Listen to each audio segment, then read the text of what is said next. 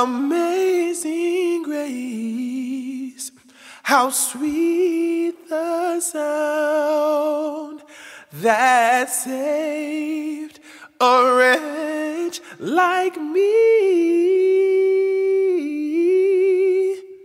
I once was lost, but now we need to bring our communities, our colleges, our schools, our cities, north, south, east, and west. We need to come together. We need to have this conversation. All of God's children need to hold on. hold on. I could not help when I was sitting there to have tears in my eyes and to reclaim my own heritage, given the fact that I was born in Savannah, Georgia, and my great-grandparents were slaves. Hold on.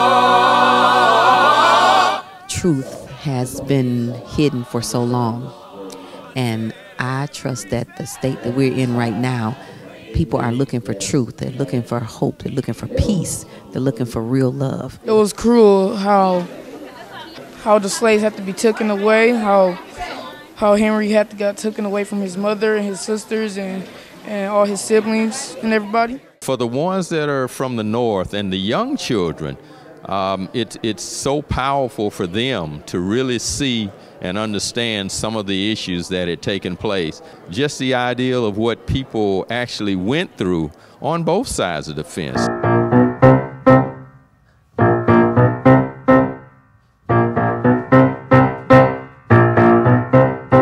And then you get the white folks who are coming out and you're going, oh my gosh, I don't want to be like that. Those were probably my ancestors. And now what do I have? What do I do now? In the middle of the play, there was a point where Henry goes to the shop owner. I will help you to your freedom, Henry. And you will help me to mine. Your freedom, sir.